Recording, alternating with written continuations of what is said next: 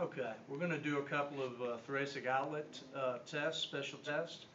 The thing that has to be emphasized is with every test that you need to have obliteration or diminish radial pulse is what you're looking for. You can also have symptoms, but that diminished radial pulse is what we're looking for. So the first one we're going to demonstrate is costoclavicular at this location of the clavicle and sternum, and the first rib is quite often an area of restriction or TOS. So basically we're going to come up onto the position. You're going to bring their hand up into this position, get my forearms over near his neck.